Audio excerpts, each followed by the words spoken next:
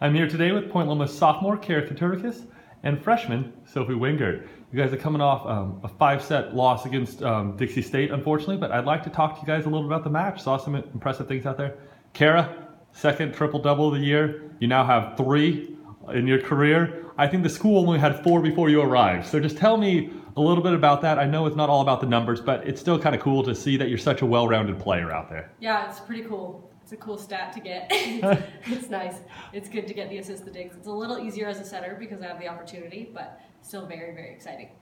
Well, Sophie, I didn't set her up too good of a question there, but let me ask you a little bit. You're one of the benefits of her passes out there. You hit over 350 out there today. What were you getting out there from Kara that made your job a little easier today?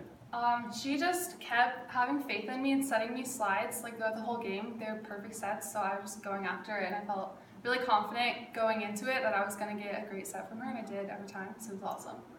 Well, we had a unique situation here with you guys. You guys played Dixie State, a 5-setter over in St. George, and you guys won over there in 5 sets. They came over here, played another 5-setter, and unfortunately, they won this time. But what do you guys get? You guys are a young team. I'm talking to a sophomore and a freshman out here. What do you guys learn and experience from going through a 5-set one against a team that you guys are obviously very even with out there, Kara?